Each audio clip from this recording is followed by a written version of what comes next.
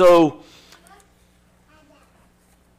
we're doing a following up from Easter by looking at other people brought back to life. And so we saw last week how Elijah was able to bring a widow's son back to life.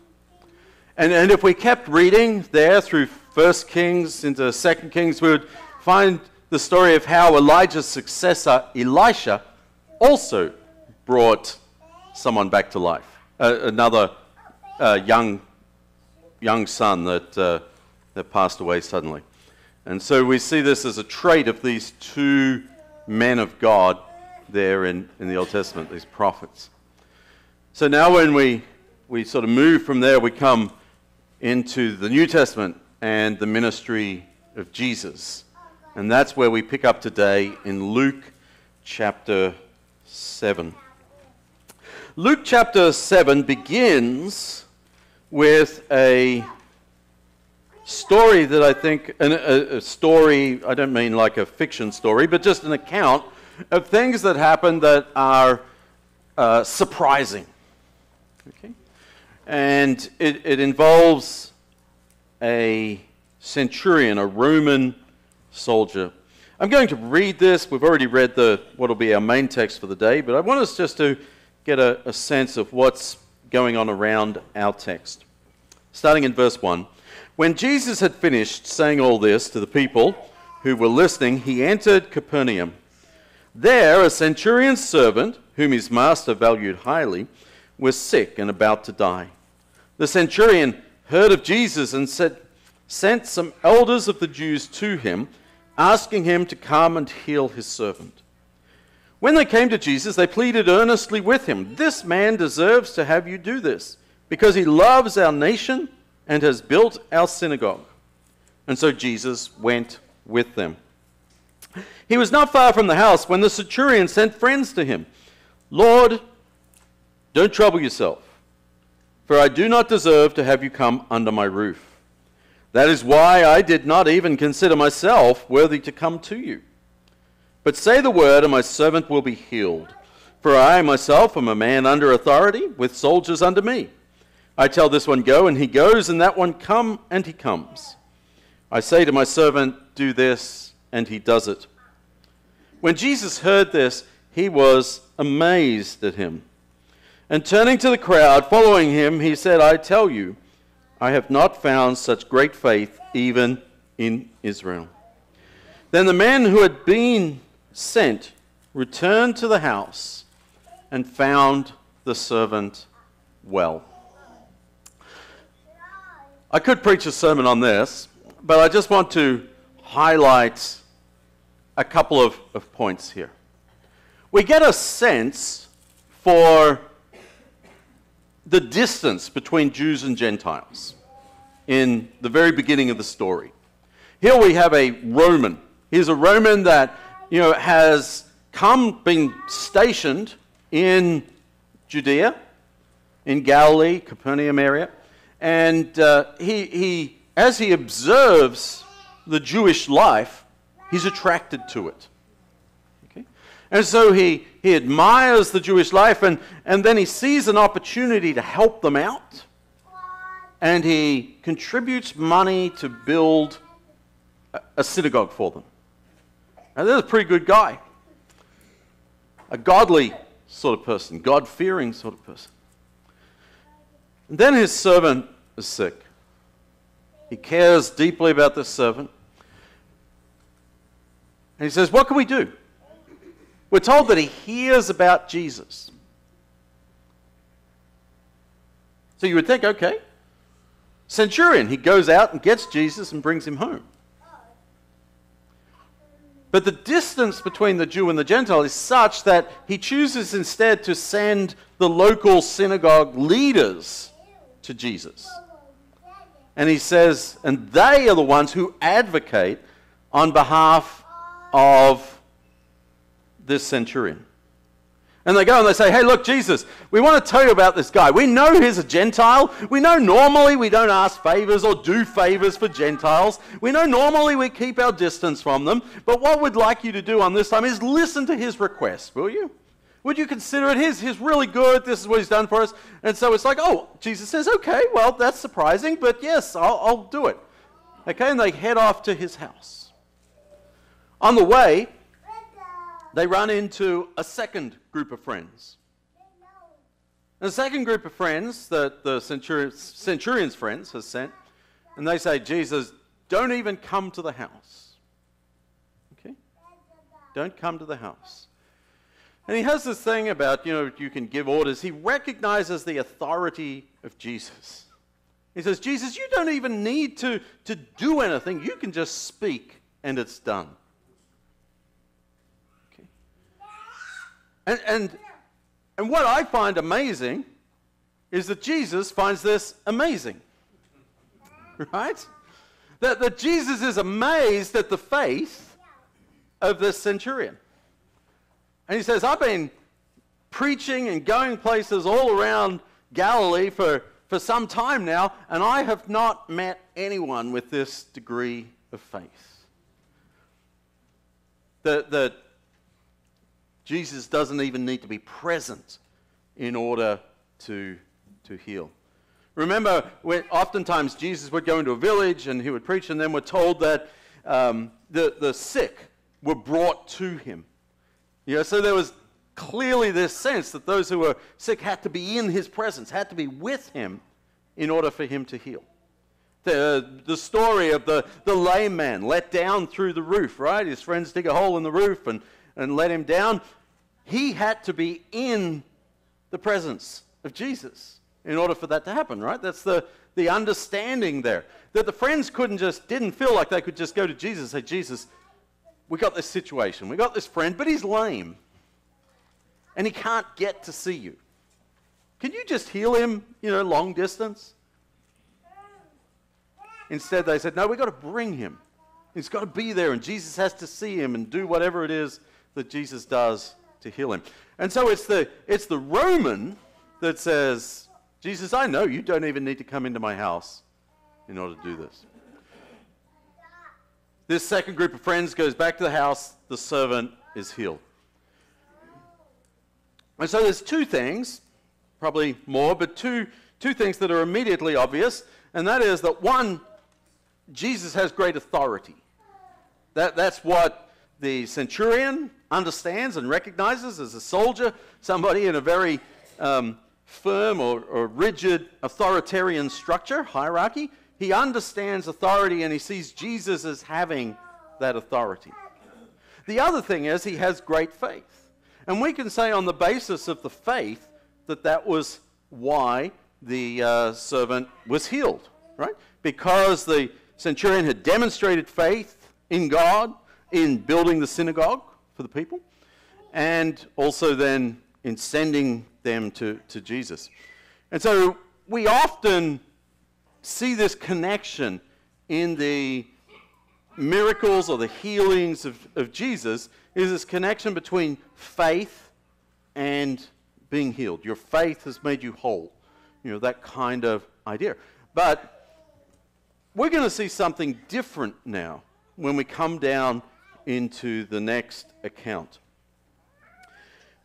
There's a gap in between these two stories. It begins in my Bible by saying, soon afterward. Okay? So we don't know how soon, but there's a bit of a gap here. It's not as though it's later on in that day. It could be a week, it could be a month, or whatever later. And Jesus is walking with his disciples. He walks to lots of places. Now, we don't know exactly where this town is. It's a very small town. Different people make different guesstimates of where it might be, but it's somewhere in Galilee, not that far from Nazareth. Not that far from Capernaum, where Jesus, the area that Jesus grew up. And as he's walking and approaching the town, he sees this funeral procession. Funeral processions were hard to miss. Okay? Just as we do, you see the hearse, you see the family cars, and then you see all the other cars, with their blinkers going, and we don't miss it. Right? We know what's going on. A little bit different in their culture. In their culture, it's a fairly warm, humid culture.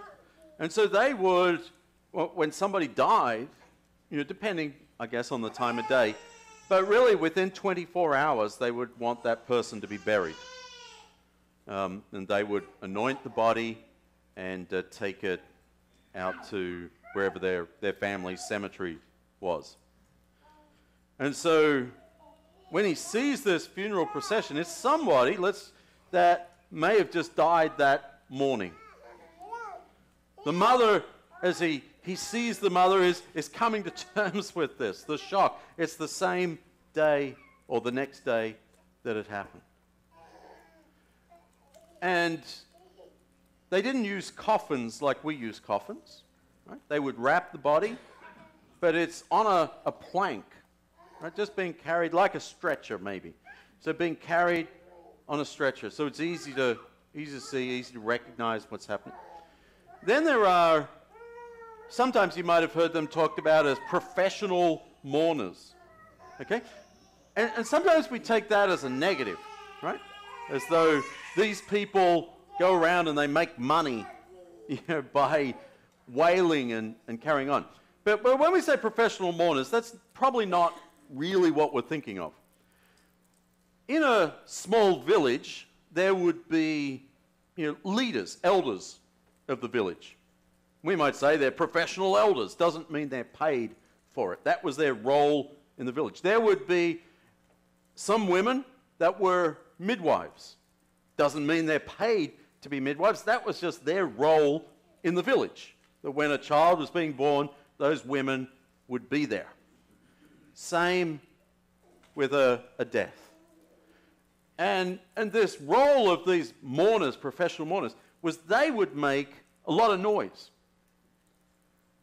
And the reason, a really helpful reason they did this was to take the attention away from the family members who are going through their own grief.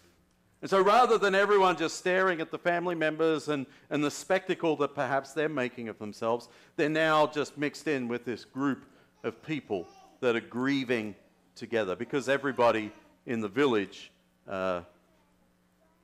knew this individual. And there were some people that had that role of being more exuberant or enthusiastic in their grief than others.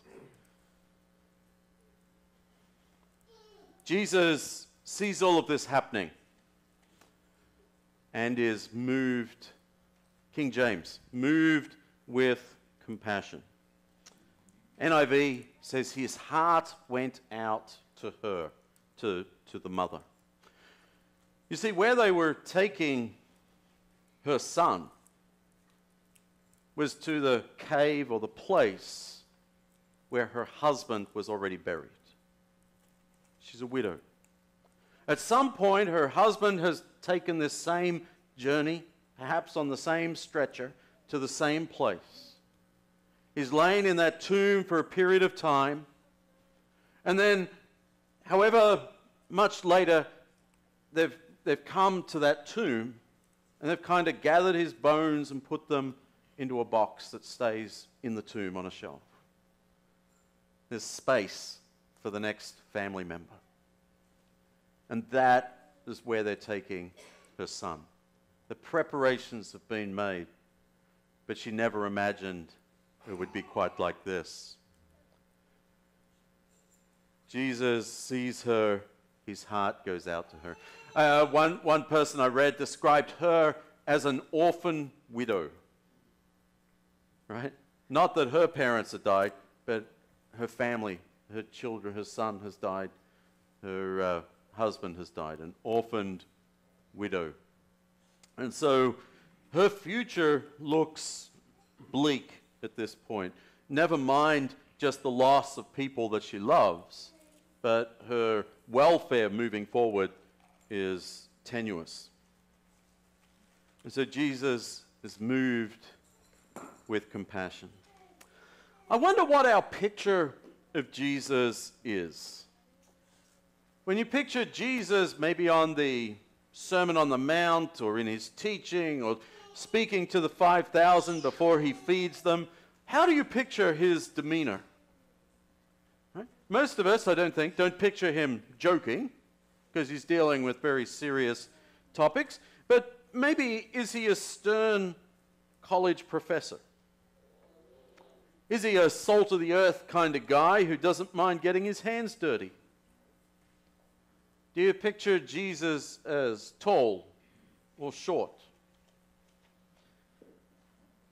Do you picture him mostly as the guy who preaches the Sermon on the Mount and who rebukes the religious leaders when he sees wrongdoing? And can you take all those images and then can you sort of say, what does it look like for this same person to be moved with compassion? To have his heart go out to her. What does his face look like? What's his demeanor at that point in time? Now, when we come across this story, really any story, whether it be in Jesus or in our lives, motive is important, isn't it? Because we could see something happen. You ever done this? Somebody's maybe seen you do something, and they say, oh, they're just doing that to get attention. Right? Oh, they're just doing that, to impress someone. They're just doing that to make up for something they did before. And so we see an action, and it doesn't matter how good the action, we can quickly assign motives that aren't good to that action. And so when we look at Jesus, we can say, what is Jesus doing? We know he's going to bring this son. We've read the story. This son is going to come back to life. What is the motive of Jesus? Is this an opportunity for him to say, hey, everybody, I've arrived. All right? Get up. Go home. Because I'm God in the flesh. You see, if that's his motive, then it becomes about him, doesn't it? You see, the fact that somebody has been restored to life from death is secondary to Jesus showing everybody who he is and how great he is. It's the spotlight on me, right? And so motive is important. I think that's why Luke in this story tells us his motive. Jesus goes over to talk to the family, to talk to the people in this procession, because he's moved with compassion. That's his motive. His motive isn't a look at me, I'm the greatest person to ever walk on the earth sort of motive. His motive is, I can tell that you're a widow, maybe by the way you dress, maybe just because of the absence of a husband, but he can tell and he recognizes that her son has died, and perhaps somebody tells him all this. And he is moved with compassion. Now, this miraculous display of power, it certainly does enhance his reputation. We see that at the end of the passage. It gets people thinking about who he is. That his motive is to address the hurt that he sees in front of him. This is different from the previous story, where the centurion's faith is demonstrated in dramatic ways, in ways that even amaze Jesus, and he responds to that faith, okay, by healing the servant. In this instance, nobody approaches him. In this instance, there's no expression of faith. In this instance, Jesus simply sees a need. He is moved by that need, and he does something about it because he can. And so I think that sometimes in our efforts to be good stewards of all that God has given us, we might feel that we should only donate our money or only use the church's money for things that directly relate to preaching the gospel. But here, Jesus shows in most dramatic fashion that helping people simply because they need help is the gospel. Right? Why do we support the high school that we support? Right? Do we expect there to be 50 kids coming to church next Sunday because we handed out some backpacks last week? Right? We're not putting a gospel tract in every backpack and expecting baptisms to come because of that. What we're doing is we're saying, here's a need. And us helping and addressing that need is a part of the gospel. It's similar with the diapers. Why do we give away the diapers? Yeah, we ask people to come to the church. They know that it's the church that's doing it. But again, it's not a requirement that they have faith. It's not a requirement that they come and hear a sermon before they get their diapers. It's not a requirement that they fill out a questionnaire and say, did you watch this sermon online? And did you take notes? And can you answer the quiz that comes at the end of the sermon? We just give them the diapers because they need diapers. And it's even possible that some of the people that come won't need diapers, but they just come and get them anyway. And we do it because for the most part, we're giving to people that have a need. And that's what Jesus does. No prerequisites, no quizzes, no demonstrations of great faith, just moved with compassion. And he helps them. I think there's something there that we can learn from Jesus. Second point that I have here is that purity defeats impurity. Okay, and by purity, I'm not talking about, usually, often in churches, when we talk about purity, it's in the context of sexual purity. I'm not using that word. I'm talking more in the Old Testament sense of whether something is impure, think more like water, or a food. They talk clean or unclean, pure and impure. So, when Jesus sees this funeral procession, he goes over there. Now, we already just read a story. How did Jesus heal the servant? He just talked, right? And the servant's healed from a distance, didn't go in the house. So did Jesus need to go over to the funeral procession? He could just clicked his heels, snapped his fingers, twitched his nose, whatever it is. He could have done that and the son could have come to life. But Jesus goes over there. Why does he do that? You say, well, he's moved with compassion. That's what we do, isn't it? When we're moved with compassion, don't we move towards that person? Right? We want to be with them. We want to comfort them. We want to support them. We want to say something, encourage them. And Jesus moves towards this family. But then he does something else that he doesn't need to do. He touches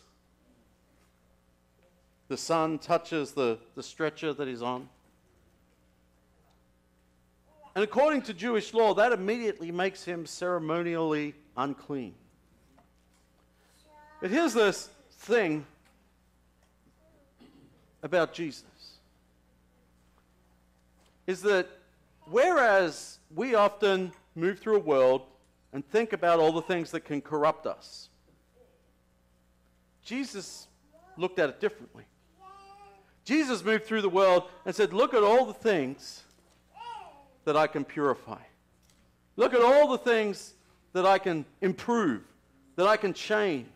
Look at the impact that I can make as I move through the world. And we see this as Jesus touches lepers, touches other unclean people. His purity overwhelms their impurity. I know I've shared with you many times at the end of the book of Ezekiel, this image of water flowing out of the temple from Mount Zion, and it flows down to the Dead Sea, where the water isn't just absorbed into the salt and becomes dead itself. Rather, the water brings life to the Dead Sea. And it fills with fish and trees and all sorts of different things. And this is the way that as people of God and the Word of God and the mission of God and the kingdom of God expands out, that it purifies and cleanses what is unclean. Now, many of you perhaps are familiar with that verse that I'm sure that we're convinced is put in the Scripture, particularly for teenagers. Right? It's in that chapter that's all about teenagers. And it says, bad company corrupts good character. Right? Anybody ever used that on their teen? Anybody have that used on them as a teen, right? Bad company corrupts good character. Okay, now I don't want to take away this tool out of the parent's toolbox, but there are two things to note about this verse. It's in 1 Corinthians chapter 15 and verse 33. The first thing to notice is that it's in the middle of this conversation that your teenager has no interest in whatsoever. It's a conversation about whether or not the resurrection, the afterlife, is a real thing. Okay? And it's in that context that he's talking to people that are in the church in Corinth, and there are some people that are arguing that there is no afterlife. And so Paul, what he is saying is, stay away from those people that are teaching that there's no afterlife. Right? That are Christians, that are trying to be Christians, that are teaching that. He says, stay away from that. They'll mess you up. So it's not exactly in that chapter written for teenagers. The other thing that's of interest is that this is a quote from a Greek, your Bible may have a note at the bottom, right? There's this Greek writer that was the source of this quote. You think, oh, it's Paul that wrote it, or God gave it to Paul. But no, it's in another book. We can go look it up and we know who wrote it. Bad company corrupts good character or good morals. And so because it comes from another source, and we can identify this, what we realize is that this statement is a proverb. It's a wisdom statement, not an absolute. And so we can, I think, recognize that there's a risk to hanging out with bad company. We can put a different number on how great that risk is, but we could say there's a risk that that company will corrupt us. But it's not a guarantee.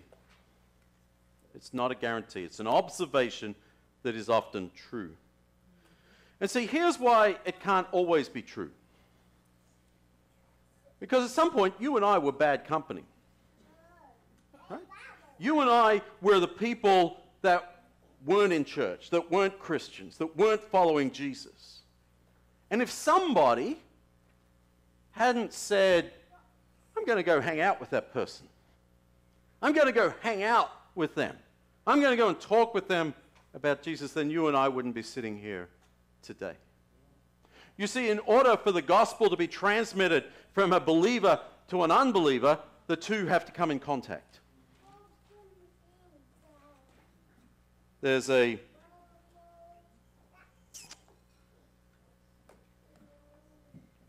I'll come to that. Jesus himself was pure and holy. Now he leaves heaven, the pure and holy place, to enter a world under the curse of sin. Do you think as Jesus went out the door, God the Father said, now remember, bad company corrupts good character, Jesus? Because everywhere Jesus went were people of ill reputation. Or everywhere he went, there were sinners. In the Gospel of John, chapter 1 and verse 5, we're told that the light shines in the darkness has not overcome it. It's in reference to Jesus, that Jesus comes into the world, that Jesus is the light. And it's amazing that darkness can't overcome light. Darkness has no way of putting out a light. Okay? The light can go out, but the darkness has no control over that. The darkness isn't a force. The darkness is simply an absence of light. And so the darkness can't overcome the light. And so when Jesus comes into the world, he says, yeah, let your light shine. Because the darkness has not, will not overcome it. And for us to impact the world in the way that God wants us to, we need to live in contact with the world.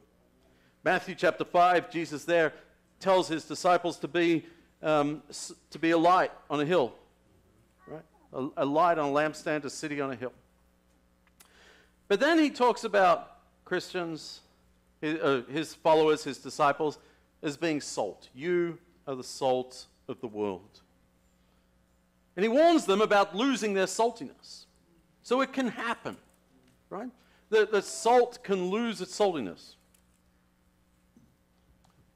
And that's a risk. We understand that.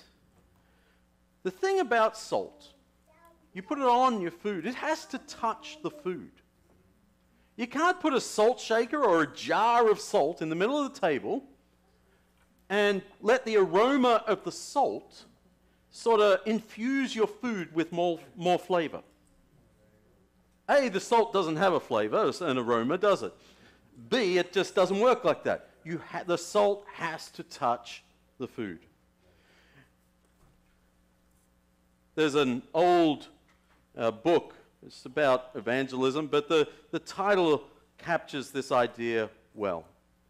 It says to the church, out of the salt shaker into the world. Out of the salt shaker into the world. You see, sometimes as Christians we can be so concerned about, are we in the salt shaker? Who's in the salt shaker? Who's outside the salt shaker? The whole purpose of our mission is to get out of the salt shaker into the world, to be the salt of the world, to be the preserving agent of the world, to make a difference. And so at times we can be so concerned about the corruptive influence of bad company that we refuse to leave the salt shaker. Jesus touched the dead man because he knew that his purity would overwhelm the impurity. Yeah, we need to be careful, but we need to be careful in two directions. We need to be careful that we don't lose our faith by hanging around with people without faith. We also need to be careful that we're so protective of our faith that we never actually express it or share it. I think we underestimate the power of the holiness and the Holy Spirit that God has given us. And then my third point, as we wind up today, is whatever challenges or traumas we've been through, whatever we have ahead of us, Jesus sees us. Jesus has compassion toward us, and Jesus helps us. I don't know what your week is going to be like. I hope that it's great. I hope you have zero problems between now and next Sunday. Okay? Chances are a couple of us might go through some difficulties somewhere in the next 7 days. Chances are you have an opportunity to help somebody going through some difficulties in the next 7 days. Because whenever Jesus does something for us, he's also modeling for us what we can do for others. And so Jesus, as you encounter your struggles, your difficulties, as you talk with those around you, we can reassure them that Jesus sees us.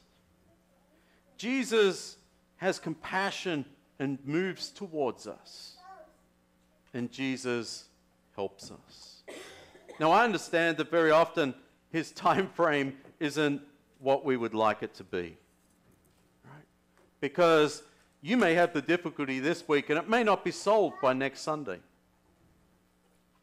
But even as we go through those difficulties, Jesus sees us. Jesus has compassion towards us and moves towards us. and Jesus helps us. Not always through something miraculous. Sometimes it's just that, you need to cook a dinner and you don't have a recipe. You call someone at the church. They got that recipe that you need. And you go, if I wasn't a church, if God wasn't part of my life, I wouldn't have got that recipe. Right? God just used somebody else on the other end of the phone to send you the information that you needed at that point in time. And you say, okay, that's nothing that compared to raising the dead, is it?